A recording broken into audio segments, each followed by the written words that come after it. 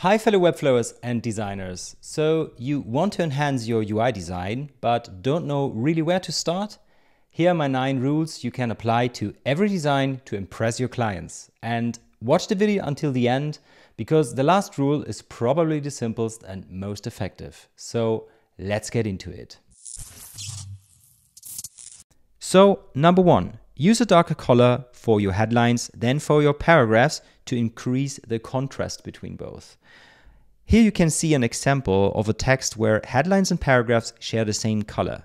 While the difference in the font size is fine, the headlines still don't pop out enough. Let's see what happens when I turn the headlines black. Et voila, the contrast increased. With this simple step, I improved the visual hierarchy of the design, what will guide the user's eye much better through the design. Number 2, use a font with a good readability for your body copy. For this rule, I have prepared an example with 4 different fonts because there's a quick test you can use to check the readability. Use the font and write the letters I, L, Q, A, G. And the first letter, the I, should be capitalized. You can see that I have covered the half of the text, and in the first example, you can't neither spot the difference between the I, the first letter, and L, nor the difference between Q, A, and G. But here in the second example, you can at least identify the A. And here in the third example, you can identify the I and the A. And the last example, you can actually identify all letters, even when they are half covered. This matters because our eyes only have a couple of milliseconds to identify a word while we are reading. And the more clearly the individual letters are identified, the less we have to struggle to read a text. And number 3, use the 60-30-10 rule while using colors. This means you should use 60% of the time your base color, and it doesn't matter if it's black, white, blue, or green, and 30% of the time your accent color, and only 10% of the time your call to action color, or actually just use the call to action color when you are using your call to actions. Check out this example here. You can see most of the time I have used white, which is my base color, and only here at the CTA section I have used the accent color, and all primary CTAs have their own color. And by the way, you don't have to make a science out of the 60-30-10 rule. It's enough if you roughly stick to it. So rule number 4, make use of well-known design patterns. This is the daily stuff people like you and me are most of the time not thinking about because we are natives. But here are a few examples. When you click on the logo in the navigation, what should happen?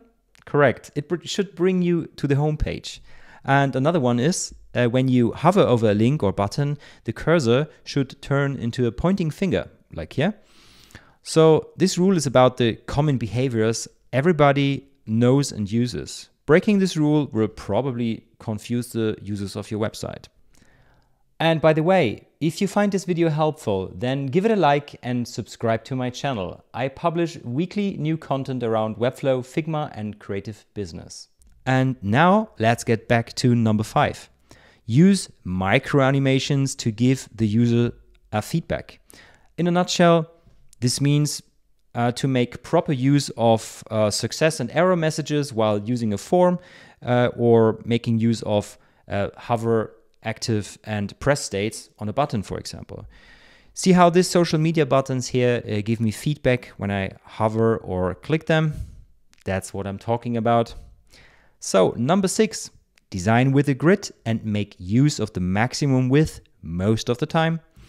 As you can see here, I have again my sample design set up with components from the readable library and a 12-column grid. As you can see, all sections have the width of 12 columns.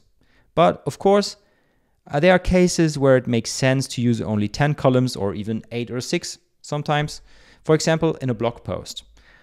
Using 12 columns here for the text would be really bad because of the length of a line. When the lines get too long, it gets hard to read. So here I would use something like maybe 6 columns. And by the way, working with a grid doesn't mean that everything has to start on a column and end on a column. Just use the width of 12 columns, 10 columns, 8 columns, and 6 columns, and think about them like your container width, your max container width. Number 7 is the law of proximity. Design elements that are closer to each other are recognized as belonging together. This means you can visually group elements simply by their positioning. Let's have a look at this example here. That's actually the bad example. Can you tell if the headline belongs to the image above or below? Have a look at this version where I decreased the spacing between the image and the text and increased the distance between the rows. Now you can clearly tell the text belongs to the image above. Number 8, use animations on the elements you want the user to recognize. So this works best with your primary call to actions. This is one of my customer projects. Here you can see the box where the user is invited to subscribe to the newsletter. The simple scroll animation on the text here draws the user's attention exactly where we want it. And number 9 is probably the simplest and most effective. Use font scales for your font sizes and use different font scales for desktop and mobile.